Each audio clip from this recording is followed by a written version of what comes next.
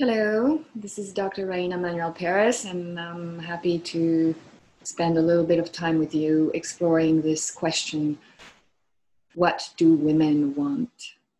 I hope you'll find it interesting, and certainly I hope to illuminate how relevant it is not only to the past history, but even to our present day.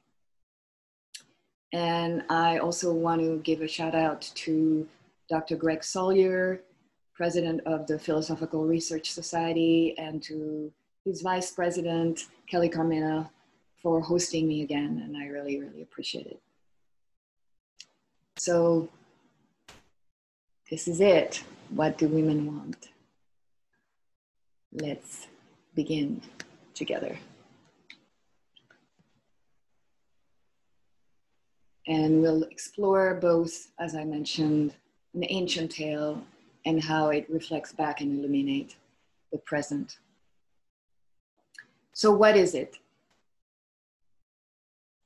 Power, money, family, and all of those things are great questions. And actually, I found these questions and one of those headlines from Vanity Fair just after I started researching this paper, which I thought was a nice synchronicity. But in this case, this was about the roles Laura Dern, the actress, was playing from her HBO series Enlightened to Big Little Lies to her Oscar-winning performance in Marriage Story. In all those roles, there is a sense that the woman, no matter how she strives to be independent and powerful, is a victim of societal and cultural demands that picture vulnerability as a mental illness and disallows for intuitive wisdom. Instead, the woman acts according to outer demands and substitute desires, reflecting a superficial quest and covering up the true heart's desire. I think this is a struggle for all those who live this American nightmare of the war between a soulful longing and the codified perception and manipulation of desire. And then a week later, I was driving down the street in West Los Angeles, and I saw this big sign, one of those commercial signs. And it said, God is a woman. Very simple and to the point. And again, what is it that women want? Is it really power, money, family? Or is there a deep current that underlies all of those things and more, and that drive women? And of course, is there really an answer to this question? So on this journey together, we're going to look at what women are saying today about what they want. And then we'll go all the way back to the Middle Ages and perhaps discover an ancient story that brings some understanding, some maybe new revelation about today's struggles with this question. And in a recent article in the New Yorker, this is what one woman says about this subject. We want community, community control. We want an end to this war against Black people. And we want to value our love of people over property.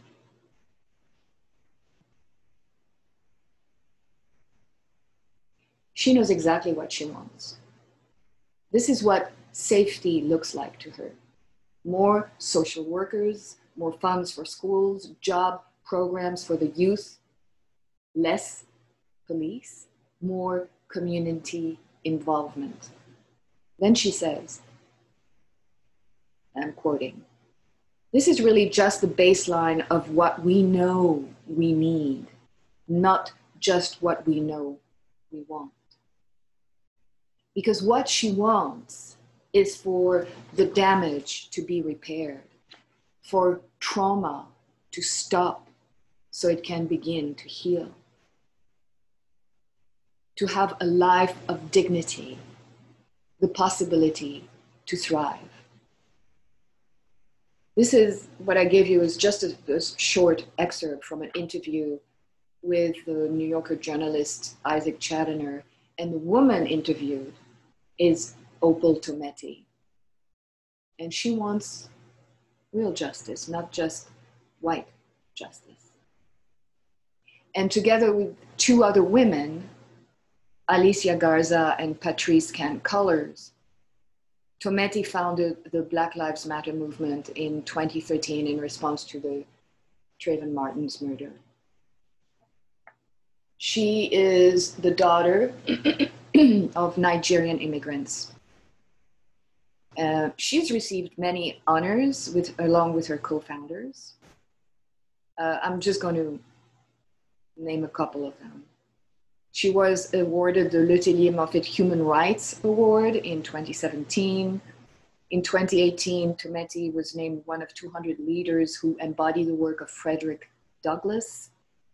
In 2019, along with co-authors and co-founders, Alicia Garza and Patrice Can-Cullors, Tometi received a PEN Literary Award for their book, When They Call You a Terrorist, a Black Lives Matter Memoir. This was actually written in response to their critics who accused them of being terrorists. I want to say a couple more words about the other co-founders. Patrice Cullors is an American artist and activist, and she's an advocate of prison abolition in Los Angeles. She teaches at Otis College of Art and Design and also at Prescott College in the master's program in social justice and community organizing. Cullors was forced from her home at 16 years old when she revealed to her parents that she was queer. She ended up letting go of her childhood religion as a Jehovah's Witness and turned toward the Nigerian religious traditions of Ifa, which is both a religious system of Yoruba, basically, and a method of divination. And she incorporates its rituals into political protest events. I'm sharing this because of what she told an interviewer. She said for her, seeking spirituality had a lot to do with trying to seek understanding about her conditions, how these conditions shape her everyday life. And then she says, and I'm quoting, "I understand them as part of a larger fight, a fight for my life." The third co-founder is Alicia Garza, and she grew up in Oakland in a mixed-race household with a Jewish father and a Black mother. And I found that personally interesting because I grew up with a Jewish father and a Dominican mother with white, Black, and Taino ancestry. Garza is credited with inspiring the slogan that started the movement. After George Zimmerman was acquitted for the murder of Trayvon Martin, she posted on Facebook, "Black people, I love you, I love us." And that was the inspiration.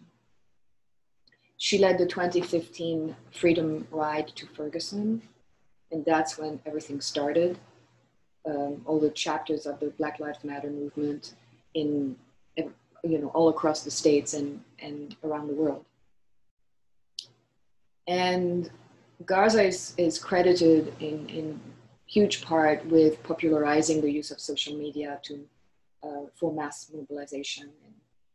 And this practice has been used by other movements, including the Me Too movement.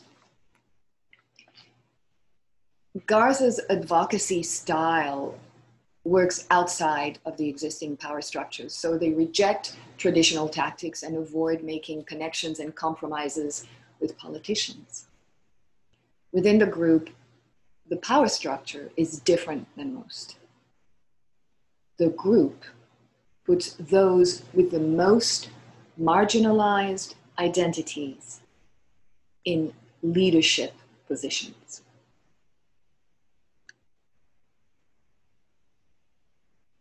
This, to me, embodies a feminine approach to leadership and is the opposite of white male relationship to power. And the group also created initiatives that give bail money to Black mothers who can't afford it. We know, of course, that women going into the streets to fight for their rights is not new. And it's not surprising to me that women would be at the helm of the Black Lives Matter movement. And when you think about it, women were considered property for centuries. Women were slaves in their own household, married to men who owned them, body and soul. Being without rights is part of women's societal and cultural legacy. So if we go back through history, we see when women start speaking up. And in the early 70s is one of those times when women took to the streets and decided to become the protagonists of their own lives instead of living through men's experience. They were called the second wave of feminism because the first wave took place in the late 19th and early 20th century. And that first wave concentrated, of course, on the suffrage, right? The right to vote and to own property. In an interview with the filmmaker Johanna Dimitrakis in the documentary Feminists, What Were They Thinking? That's the title. And you can find it on one of those online platforms. Anyway, in this particular interview, Jane Fonda makes a really interesting point. She talks about the idea that women had to be good, as in good girls. And what that implies is that women are naturally bad. And this implication has literally dictated most of the white male-driven religious, political, and economic systems in our country and around the world for centuries. Some of the other women of that 70s movement they seem to be a lot of artists who were involved in it. And one of them is Meredith Monk, the composer.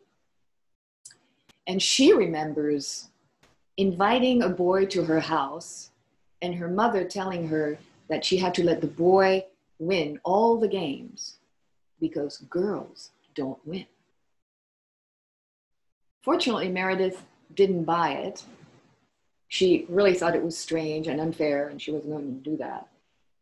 And she recognized instinctively early on that the oppression of women is rooted partly in religion with the image of God as a man. Unfortunately, many of us did grow up without a voice, trying really hard to please, to fit in, to be good girls.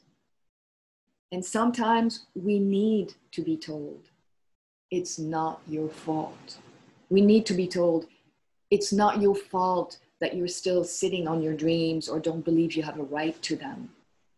Nobody believed in you. You lived in an oppressive society made in the image of a white male God that thrives on sin and punishment, that lacks compassion, and that is all about control, objectification, and power over. And that being said,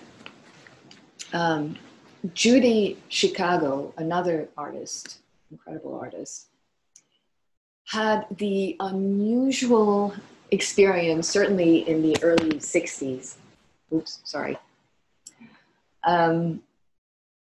of being nurtured and supported by her father, who worked for the post office, and he was also a labor organizer and an activist. He did believe in change, and he became a victim of McCarthyism. The FBI visited Judy Chicago's house when she was 6 years old. Her father lost his job and continued to be harassed until he died when she was 13 years old. And then she had to make this choice whether she was going to believe the world out there about who her father was, that he was this terrible person, or was she going to believe her own experience, that her father was a man who believed in equal rights for women, who trained her in logic and encouraged her artistic aspirations. Right? Laurie Anderson is another incredible visionary artist, in my opinion. And she wrote this surprise hit at the time in 1981 called Oh, Superman. And it poetically and powerfully addresses the failure of technology and communication in American society and how it becomes a tool of destruction. And through this, we see the failure of democracy. I want to play a little piece of that because I think it's so worthwhile. Here it is. We'll just do a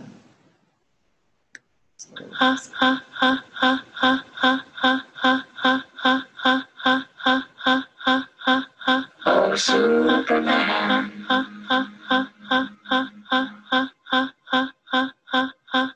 Oh, John.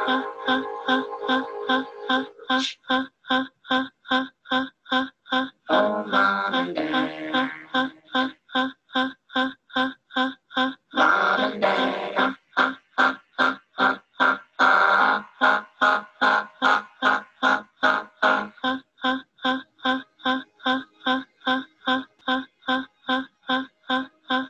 Oh, Superman.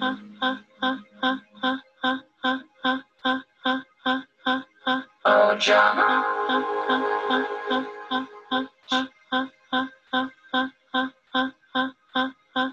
Oh, Mom and Dad. Mom and Dad.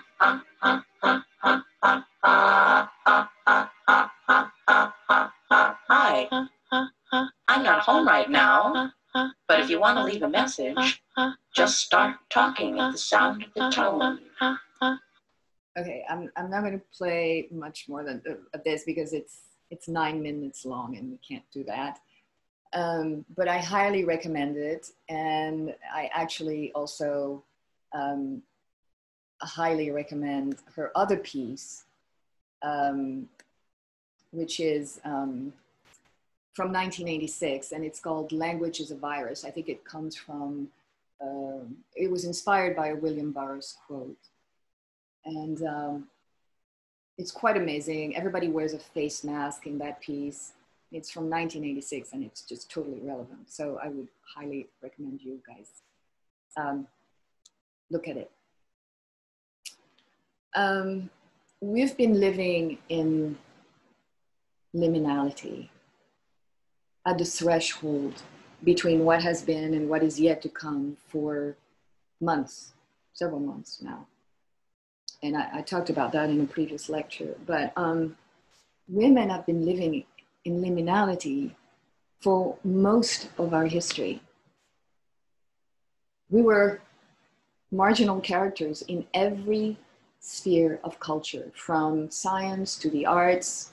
We were reduced to finding a way to express ourselves in closed environment, a kind of spatial liminality. And that basically was called women's sphere, you know, like the home, raising children. And it was outside of the center of social and cultural life, which was the domain of men. We've had to fight for every single right, from the right to vote, to receive an education, to participate in sports, in the political and economic life of the country, to have our own checking account, to have the right to make our own decisions about our own bodies. And we're still fighting for what we want. Being an artist, a poet, a writer was a way to express our voice as a woman while still being part of society, but it was still another marginal place. And going further back into history, I wanted to talk about an interesting artist who found a way to express herself within the constraints of 19th century French bourgeoisie. And she was an impressionist painter. And her name was Berthe Morisot. Here she is. In the Connecticut Review, Emily Sitzia, in her article Women on the Edge, speaks to the fact that Berthe Morisot never publicly called herself an artist. And yet her work is this rich depiction of women's lives in liminal places. And it reflects this tightrope Morisot herself walked, being an artist as well as a wife and a mother. You'll notice the women in her paintings sit at the threshold between indoor and outdoor, right? Like at a balcony or at a window, in a chair.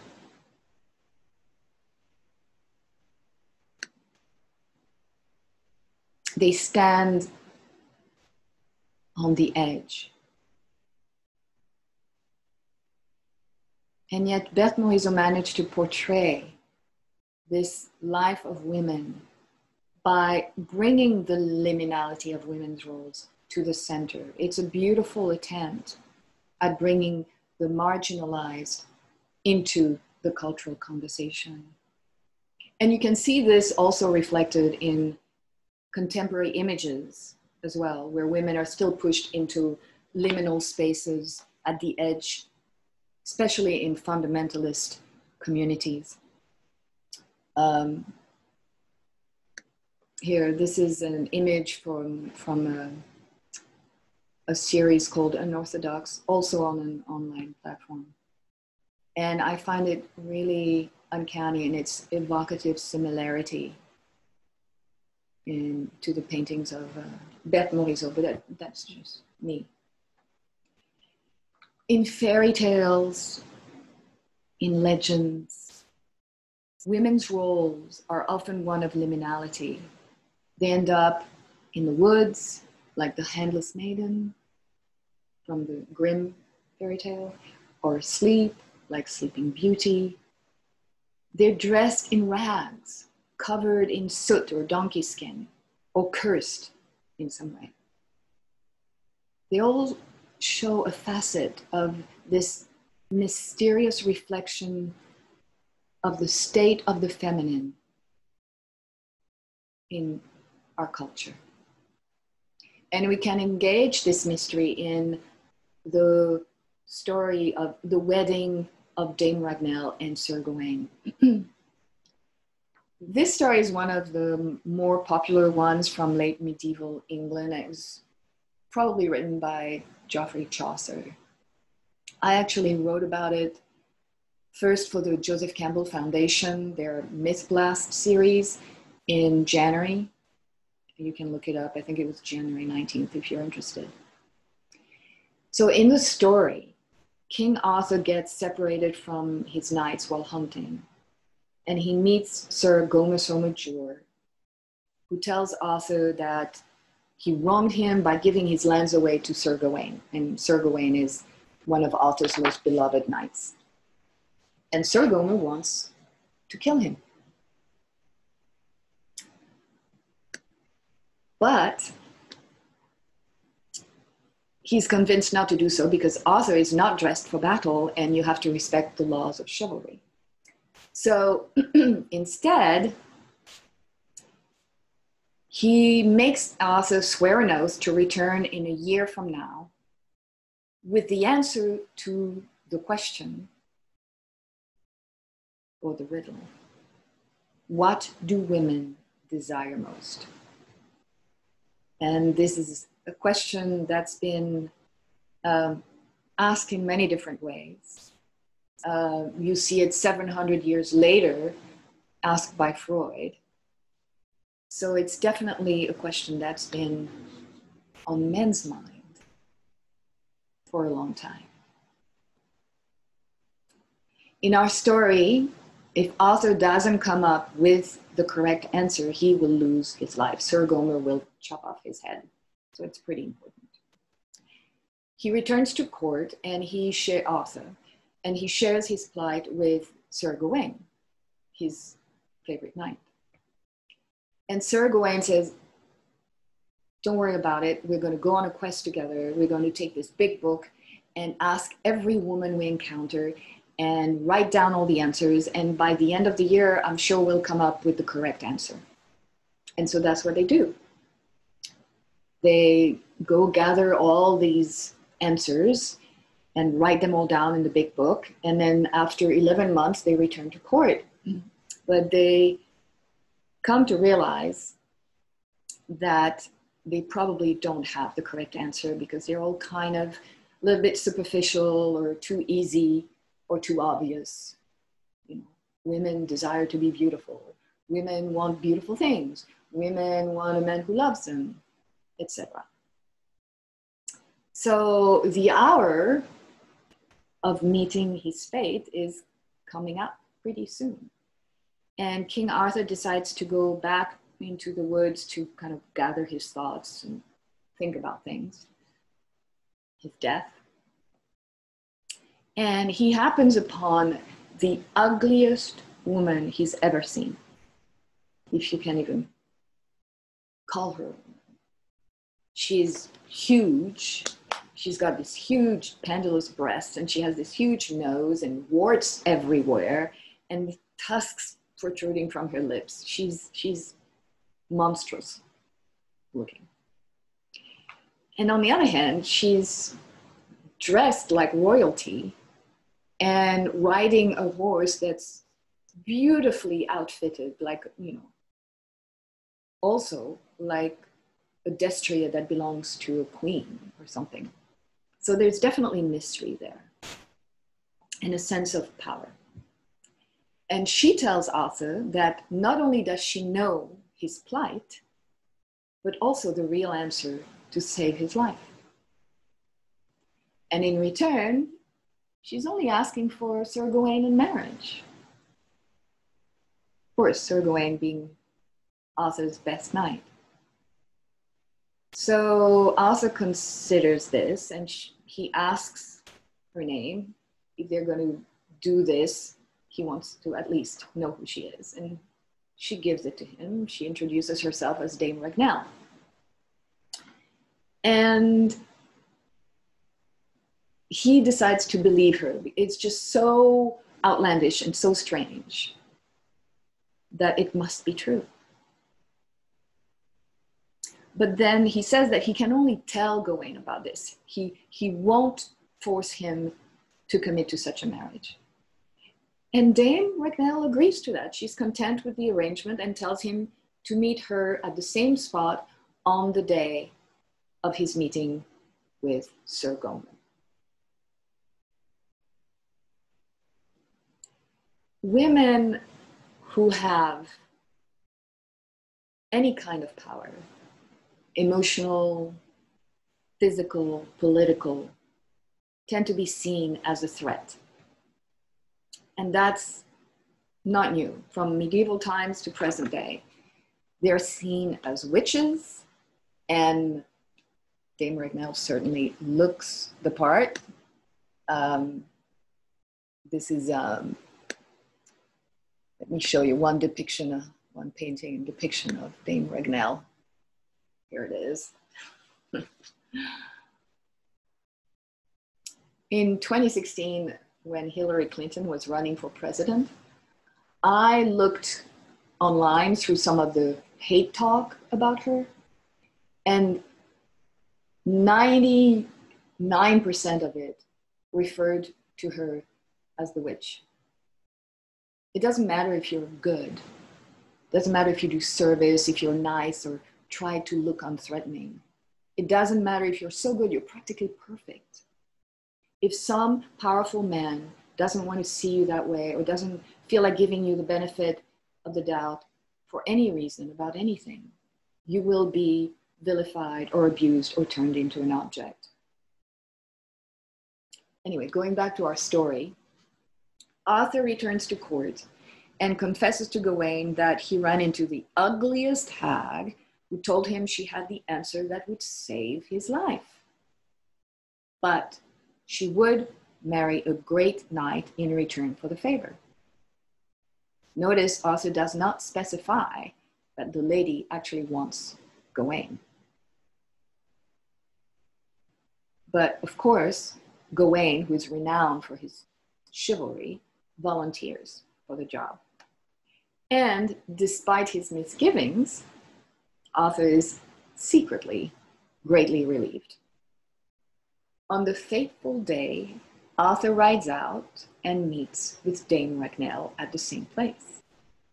And she tells him the real answer to this question, what do women want?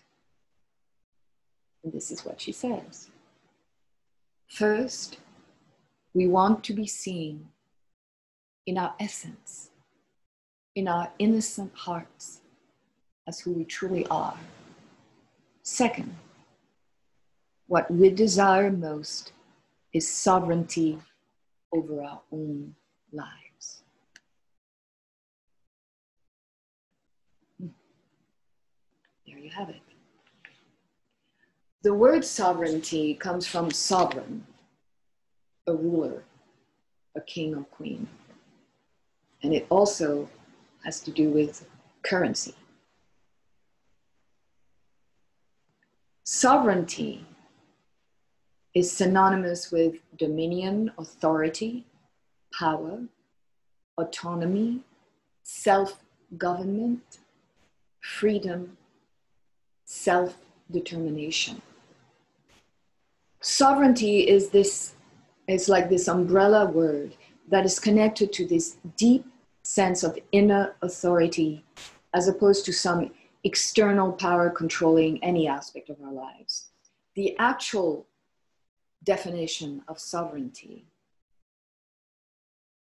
is, and I quote, the full right and power of a governing body over itself without any interference from outside sources or bodies. The other part of this riddle is evoked in the phrase innocent hearts, which means being seen for who we truly are in our authentic self. To be seen in our innocent hearts is to be seen through the eyes of unconditional love and compassion. This is the opposite of being seen as an object, as bad, as property. Synonyms of the adjective innocent, including blameless, not guilty, pure. It is the opposite of the religious assumption of guilt and sin. To be seen in our innocent heart, to have sovereignty over our own lives, are still things to aspire to, 1,000 years after l'amour courtois was born. The whole Me Too movement started because women experienced a lack of sovereignty over their own lives in the workplace. Women felt their job was on the line unless they complied with unwanted behavior from powerful men. They were threatened, sexually abused, raped, shamed, or dismissed if they didn't play the game.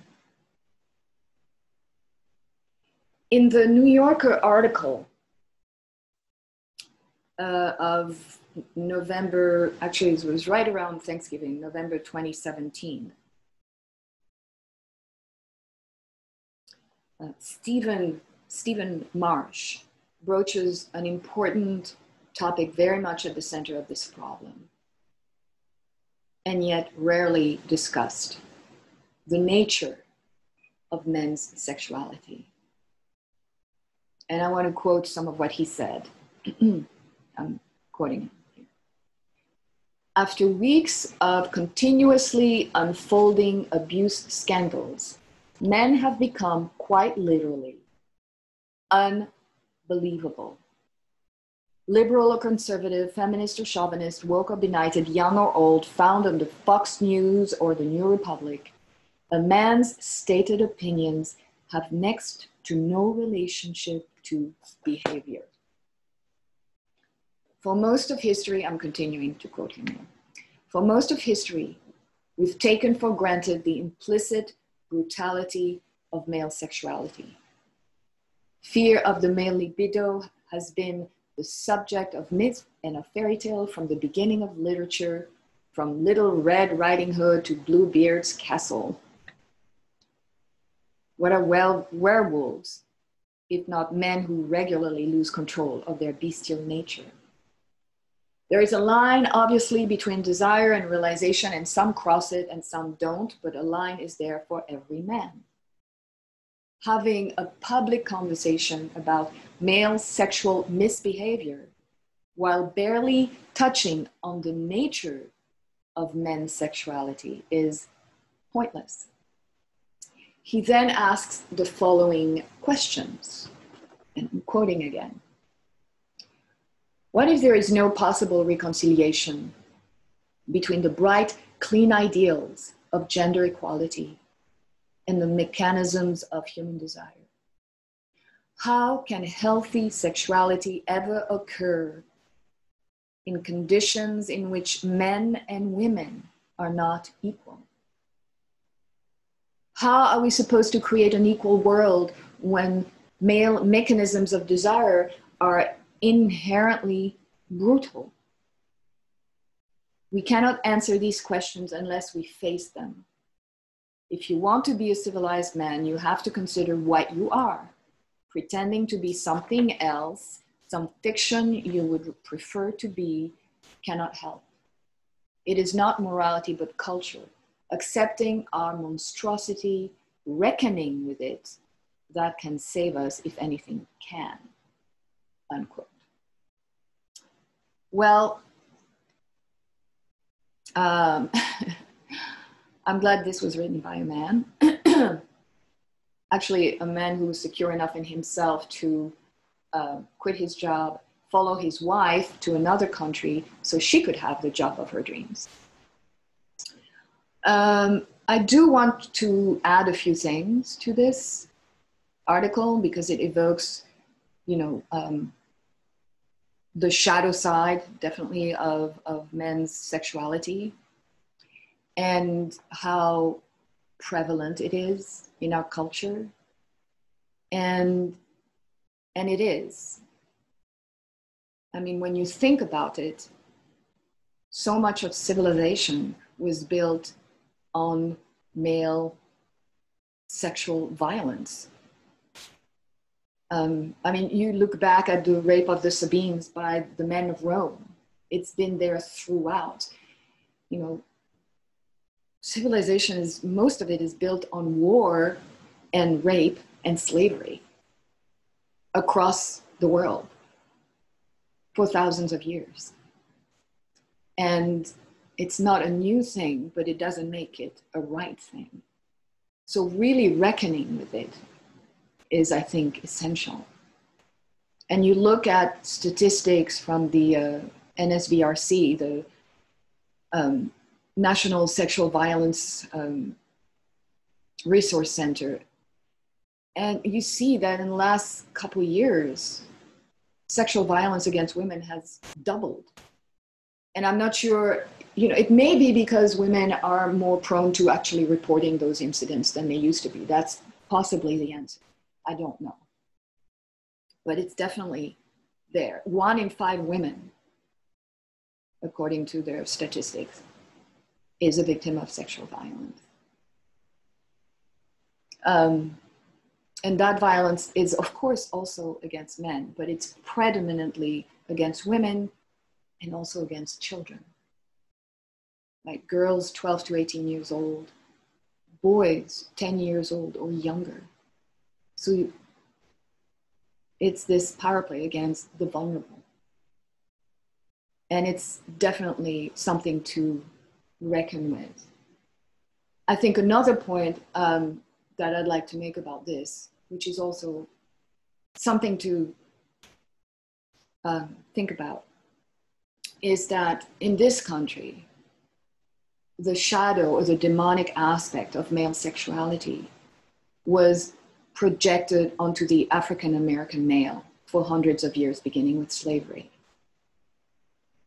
And it also happened with colonized Africa as well.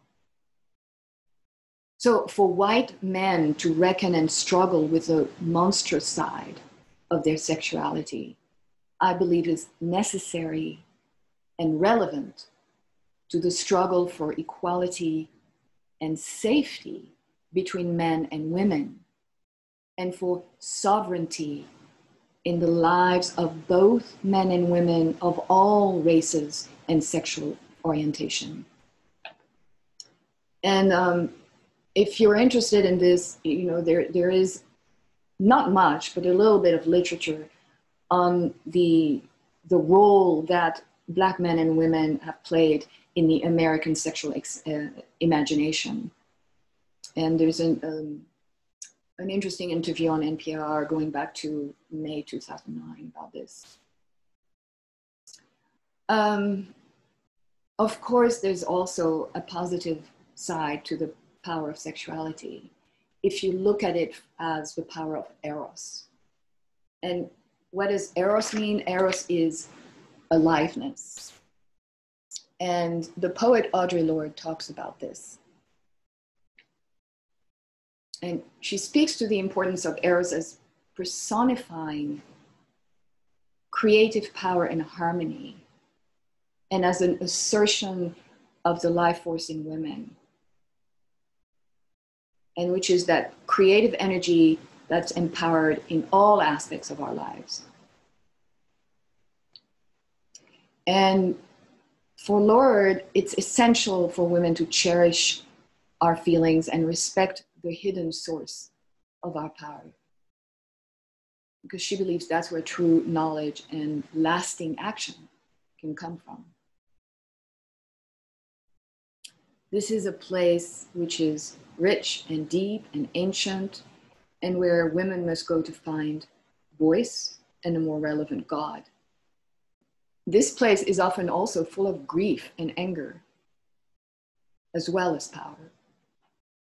From Inanna and Shakti to Isis and Aphrodite, all the goddesses embody the power of sexuality, fertility, as well as the power of the warrior.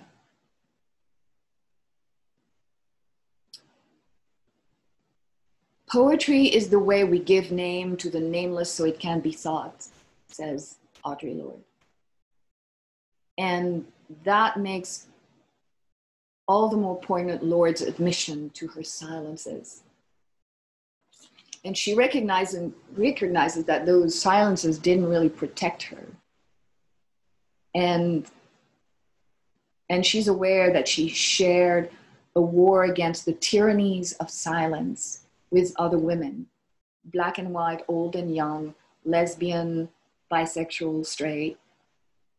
And she had to be dying, to be confronted with death as the final silence, to come to terms with the fact that it might come really quickly and with no regard for whether she had ever spoken what needed to be said, or she had only betrayed herself into small silences.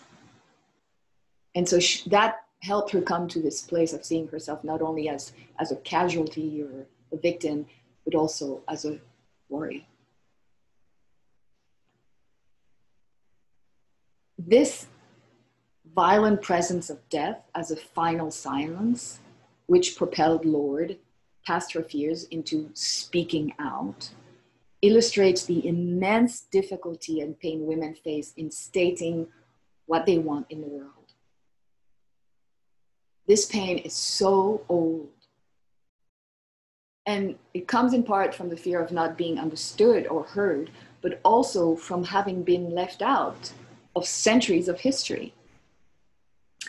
Both Carol Lee Flinders in the book At the Root of This Longing, which is a more spiritual approach maybe, and Carol Gilligan in A Different Voice, question perception, voice, psychological processes, and theories in which men's experience stand for all human experience. And this is true even in the medical profession. I mean, there are theories and research that completely leave women out, their voice, their bodies, their life. And actually, the healthcare profession has a long history of medical gaslighting and downplaying a patient's physical suffering as being all in their head.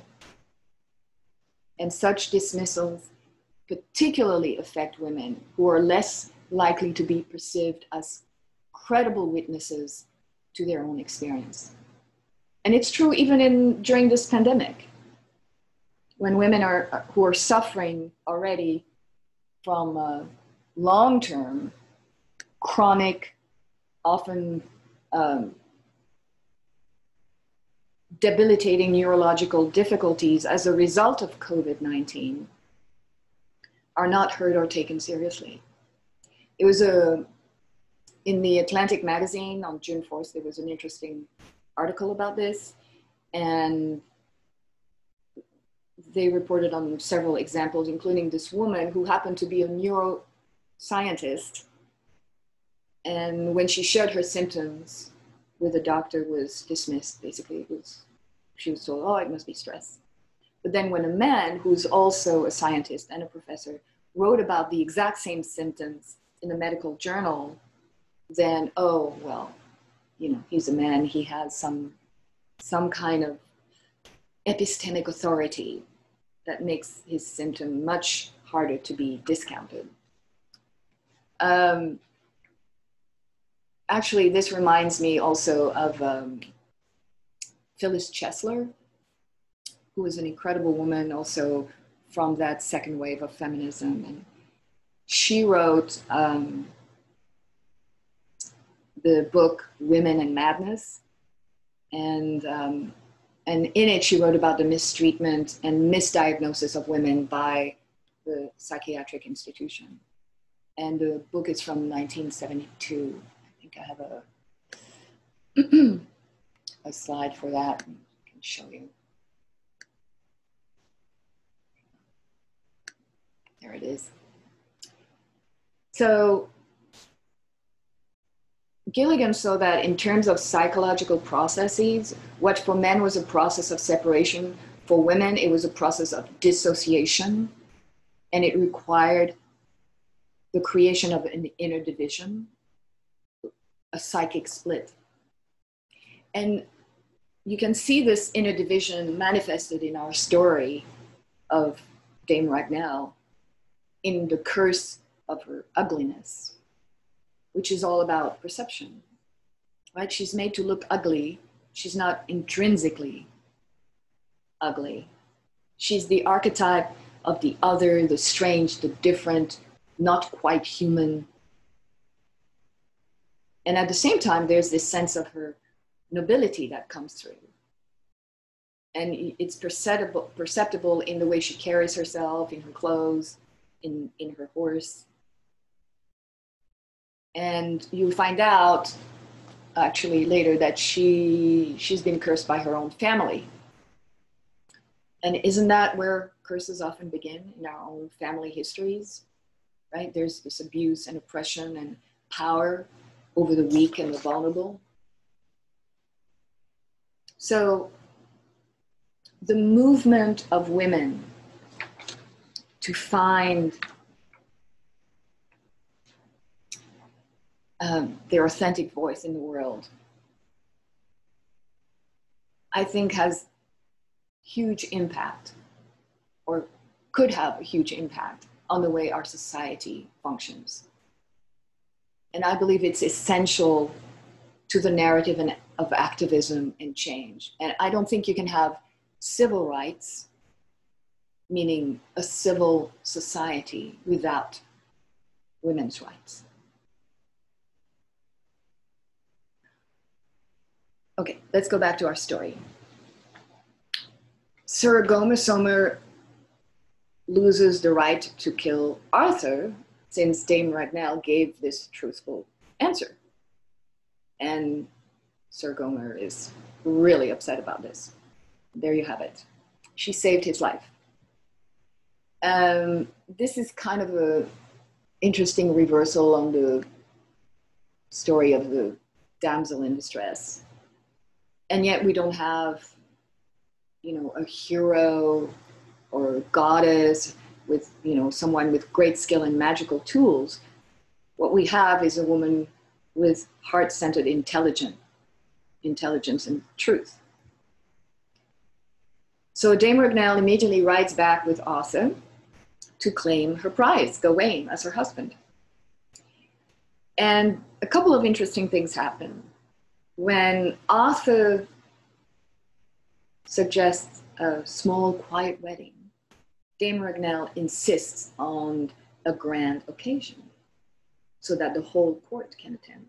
And then when Queen Guinevere insists or suggests maybe skipping the reception altogether, Dame Ragnell insists on a grand banquet.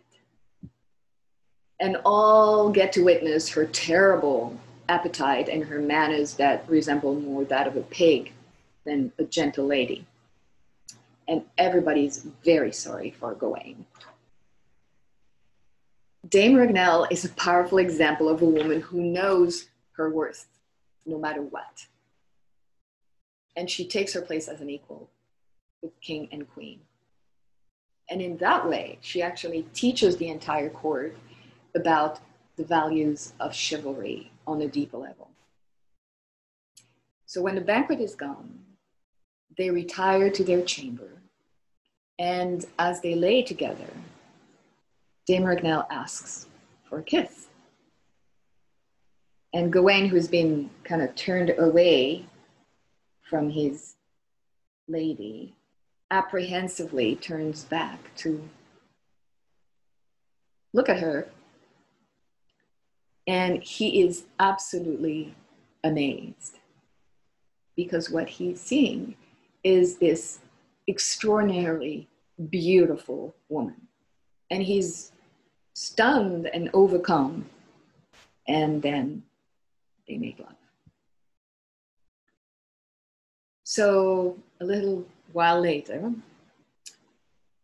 Gawain asks for an explanation. What happened? And Dame Ragnell explains to him that she was cursed by her half-brother, Sir Gawain, and his mother. And so, and here comes the important part.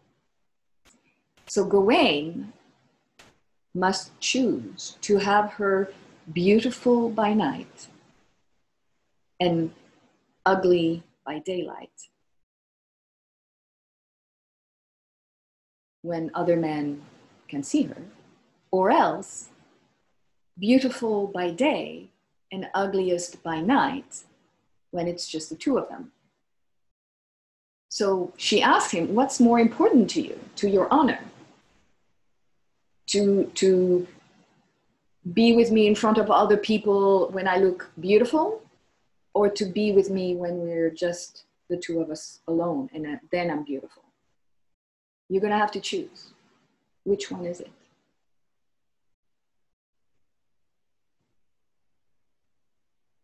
So if you are a man, what would you choose? To have your woman be beautiful in front of other people and ugly when she's alone with you? Or to have your wife, your woman, be beautiful with you when she's alone with you and ugly for everyone else? That's the question.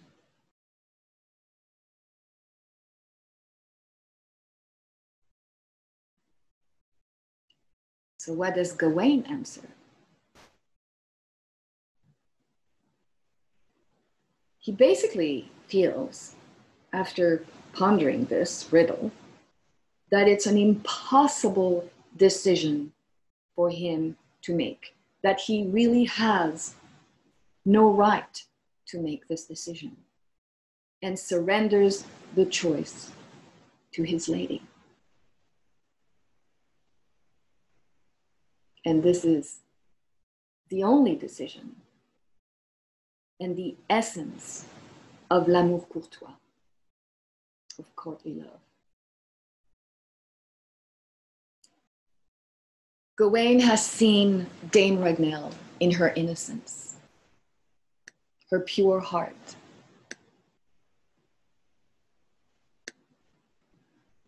And he has accepted her for who she truly is.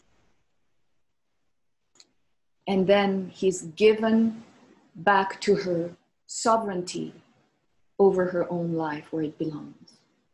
And so the curse is finally completely broken.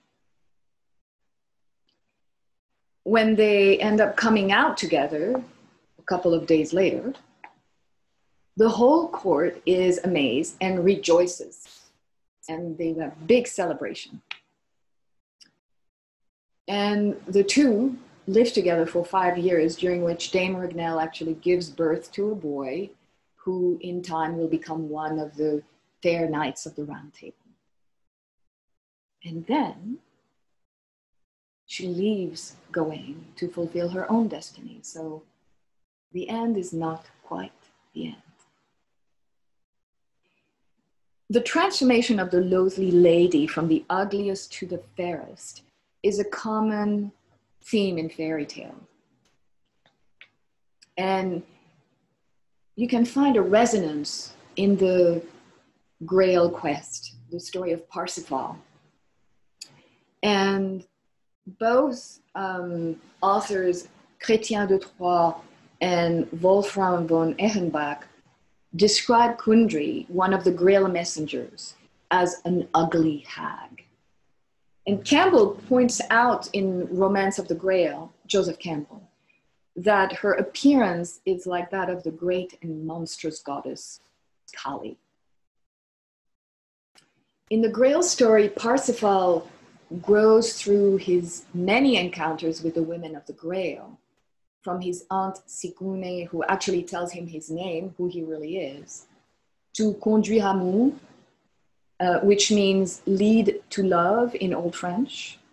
And she's the first lady whose kingdom he saves, and she teaches him about love as a spiritual marriage before a physical one.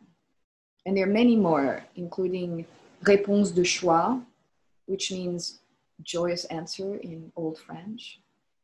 And she's the Grail queen.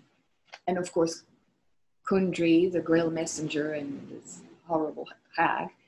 And she's the one who shames him in front of the court for not having enough decent human feeling in his heart to ask the question of the Fisher King. And this is what later resolves Parsifal to go on the Grail quest. The feminine is the great spiritual teacher of medieval times. The feminine is the one who reminds the hero of the importance of compassion, of his feeling value, his heart, of love, and whether she's as monstrous as Kali or as sweet as Mary. She is the one who reminds the hero to ask the one who is suffering, "What ails thee?" And this is the beginning of psychological inquiry and heroic compassion, because I do believe it takes courage to be compassionate. Engaging the feminine principle in our daily encounters with the world around us.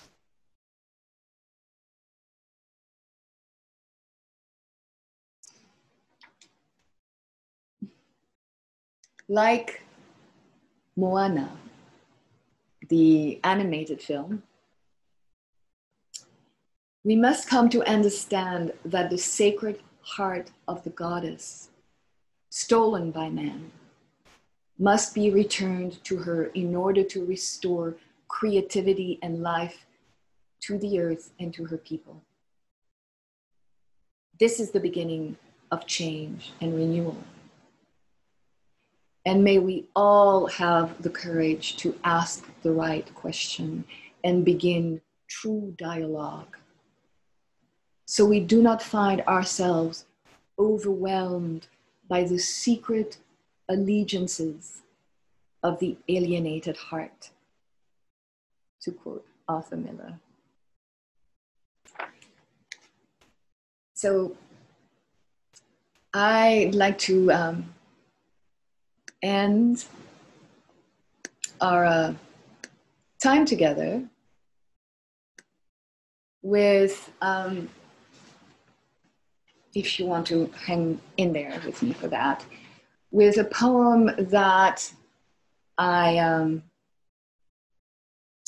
did once before, I think about a year ago, when I gave my talk on the goddess, and on the feminine specifically.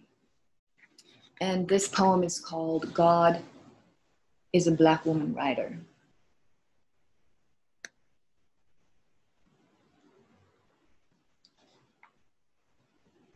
God is a Black woman writer. Her name is Maya, Tony, and Angela. God is a Black woman writer, Alice Walker, sister, outsider.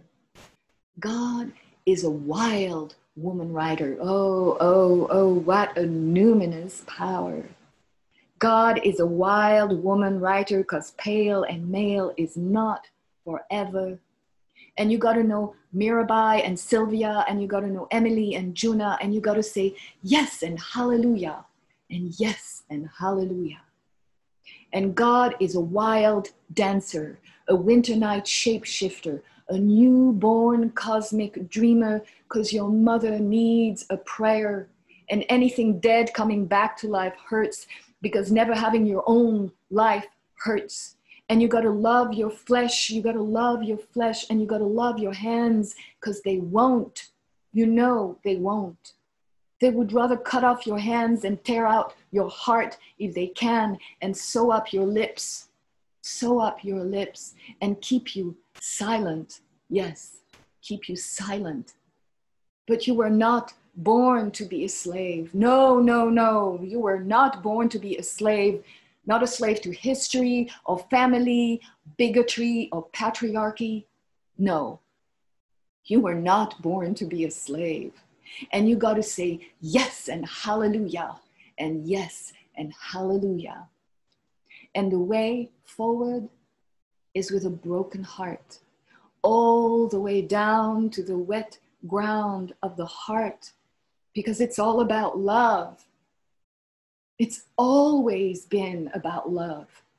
Your inside eyes you must trust before it all turns to dust.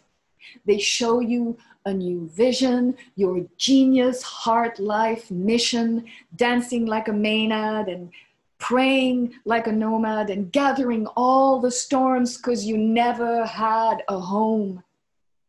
And there is no time to rewind the trap of your embattled mind, because it's never been about making sense.